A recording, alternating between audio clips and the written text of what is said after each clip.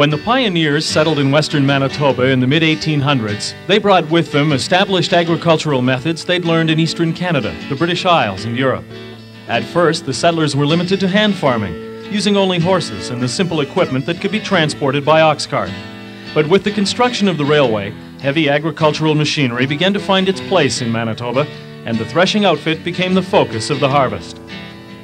The arrival of the steam boilers and threshing machines did not eliminate the need for traditional horsepower.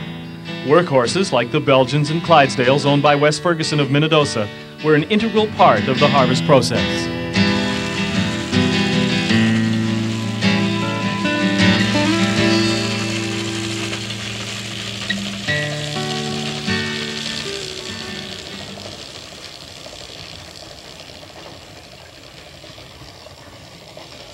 You have to train them. You don't just go and catch something out of the pasture and go and haul stooks. So, it's been done, but it's pretty inconvenient. Most of my horses have been stook thrashing before. And, I have some here that haven't been, but I got lots of horses, so we usually use some of the older horses. And I'll have one 3-year-old thrashing this afternoon. We try and match them up so they make a pretty decent looking kind of a team. And then I have mostly Belgians. I have some Clydes, but they can pull quite a load on a pair of wheels. Like once you get out on the hard road, it's not so heavy, but it digs in pretty good in the stubble. You need a pretty reasonably husky team. There's 4 steel wheel wagons here. The rest are rubber.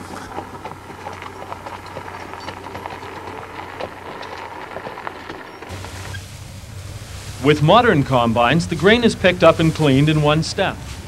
In the days of threshing, the grain was first cut with the binder. Weather hazards made it poor practice to leave the sheaves laying in windrows for any length of time, so as soon as possible, workers would lift 6 or 7 sheaves to form a stook.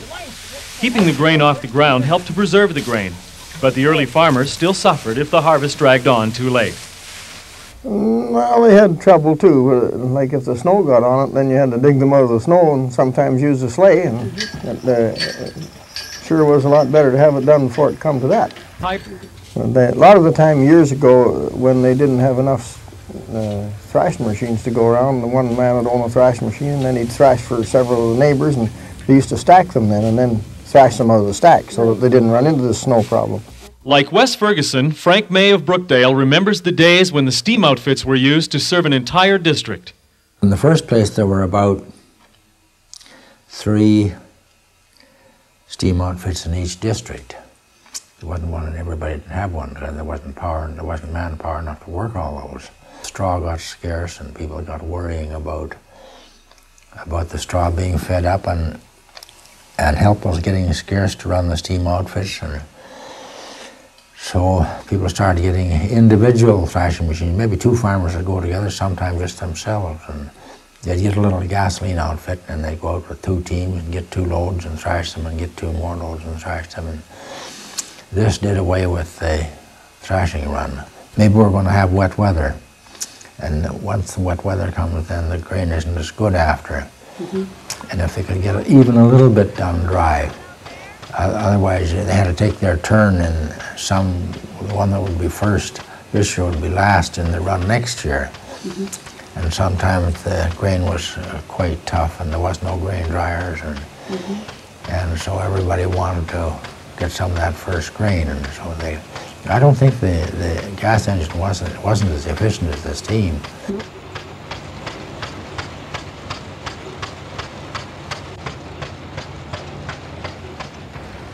A threshing crew had only one engineer.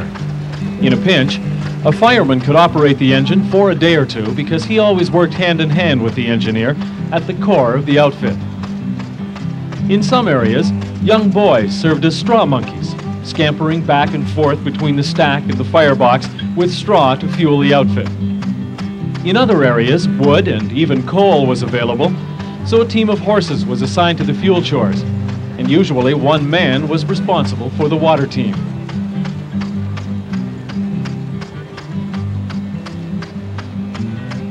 The boiler crew and the separator crew worked together to get the boiler fired up and the belt aligned to the separator, which was usually about 50 yards from the boiler. Until the separator was running, the rack drivers sat patiently waiting with their first load of sheaves.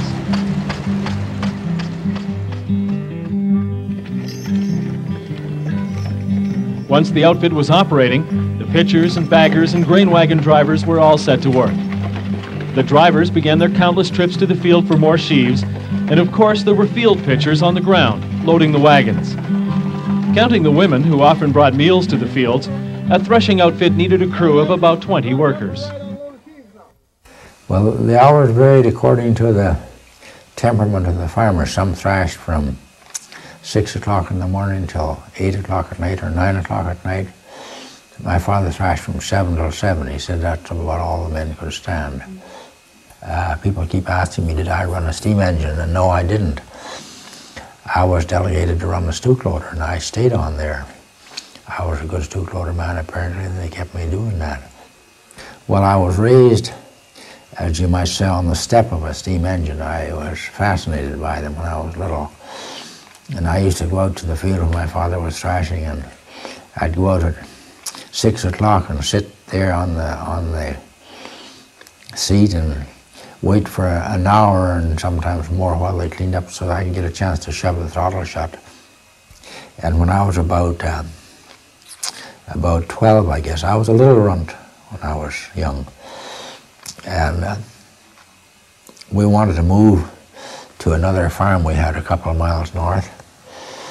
And my father was giving the fireman instructions, and he said, who's going to run the engine? He said, he is. Oh my goodness. I did it all right. And he said to the fireman, you do what he tells you.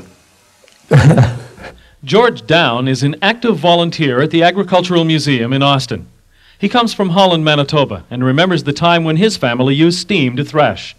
He also remembers when the gas engines began to replace the steam. They had 2 steam outfits, and then they quit them on account of bad water and went to gas. You know, they had trouble with fluids leaking and one thing and another, and had to go too far for water. And if you have to go too far, you've either got to have bigger tanks and more horses on them. So they decided they were offered a pretty good thing for the steam engine on a gas engine, so they traded it off and got gas. One thing that cut these things out quick, we had 2 wars in Canada, well, you know, the World War I and World War II. World War I was really the one that trimmed the steam engines down because there was no men. So they were going to small gas outfits and just doing their own, mainly.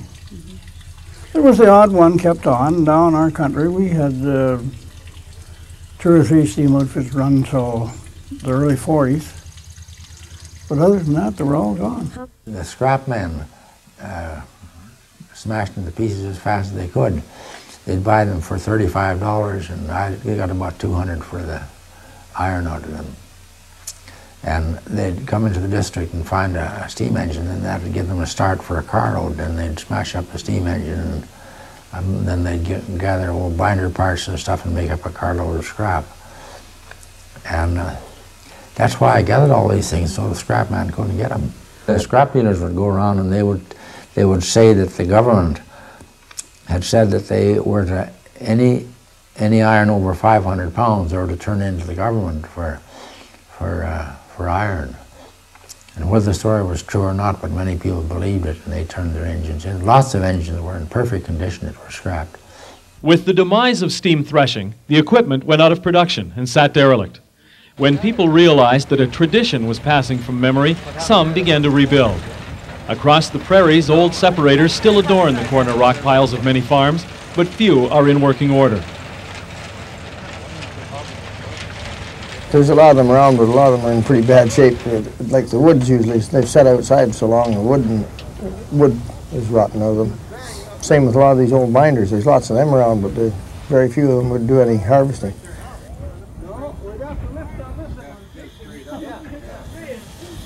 Oh, now she's turning. Okay. Right there. Oh, you got her. How can we do We that had other? timber and a jack-all jack. We could get her down so she bent down, put the timber in On the big one, you mean? Yeah, on the jack-all jack. On the big one? Yeah. Well, I can do that. I You can know, damn I sure get think it. that needs a little bit more, doesn't it? Yeah, I think Could so. stand a bit more.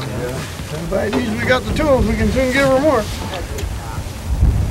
You guys say when? Pull that off now, Wes. Eh? Pull her off now. Well, you guys go ahead and try her, and I'll go up the buildings and get a timber and the jack off. Couple of You chunks got to a put timber under long the... enough to make it down the jack-all. Oh, shit, yeah. I got timber. That one we were right on. Yeah, right. We cut off the end of that thing the other day. Something to put under the jackal. Well, you go and find another old one, the same make, and hope the part's in good shape. And the wood, you have to make it. We've put new wood in all these single trees and that, but they're the iron off the back of them is a good deal older than I am. Warren Best in town, he owns a separator and a steamer, and he looks after the maintenance on it, and I keep the horses and the wagons and the rest of the stuff going. We kind of have a community thrash. It seems like a lot of the older fellas are kind of interested, so if they have something that they're not using, they'll generally give it to you. Because they're not ever going to use it, and they seem to be kind of glad to see it be used again or do some good. So there's quite a few young people interested in it. Yeah, there's just more than you'd think. Like, I'm going to be able to find 2 or 3 guys to drive stoop teams this year, and they're all under 30. Just a bunch of us kind of like it, and I have horses, and I like it, and I like the horses, and so we kind of keep it up. And we try and do it every fall because we get all this stuff all fixed up, and we figure that if we quit, the stuff goes to pieces, and you know, you don't ever get it back again. Yeah, you got to do some fixing every year. I think that these boys could keep it going if they had the financial help and the time. While Wes and others around Minnedosa struggle to keep wagons and separators in good repair, a different breed of threshermen has worked to preserve the steam boilers. Warren Best rebuilt this 1911 Case tractor from the chassis up. Every year, the old tractor goes back into action. First thing I did, I should have started at the beginning. First thing I did was went to see Mr. Milne. He had 4 engines. He got them out of the bush somewhere. And I asked him if he knew where there was another one where I could get one. And he assured me that there weren't any left, that they were all picked up by dealers like him. He said there wasn't any left. Well, I found 20. Not whole ones by any means, but boilers and pieces in it. There are many good reasons why people like Wes Ferguson and Frank May put so much time and money into saving the heritage of steam threshing. Even in the early days, it took a lot of highly technical knowledge to manage the equipment. Many of Manitoba's pioneers dedicated their lives to learning the trades that enabled the grain to move. There are many dangers inherent in steam power, and the equipment and the operators were inspected regularly. I had an uncle that took a course on steam. Back before World War I, there was quite a few boys down in Hut Hall in the area that took it, young fellas, just to get them started. Their fathers bought outfits and they didn't run them. They had to hire men, so they thought they might as well send their own boys in for a course and get them started. And they were good engineers. I just had my father to go by, and he was very careful and very particular. He wanted his engine washed out every week. When they thrash all week, they'd take out the handholds on a Sunday, and we'd have to spend all week cleaning the mud out of it.